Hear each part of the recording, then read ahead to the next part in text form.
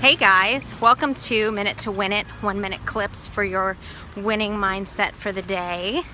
And today I wanted to talk about getting out in nature, the power of getting out into the wild, if you will, of just taking time to go for a walk and notice the beauty that is around you, to go to a park or go out in the woods on a hike or head to some body of water, be it the beach or a lake or a river, whatever that you have access to. But taking some time, even if it's 30 minutes or an hour, even if it's 15 minutes on a break at work, taking time to decompress and just reflect and see all of the amazing things that nature just does.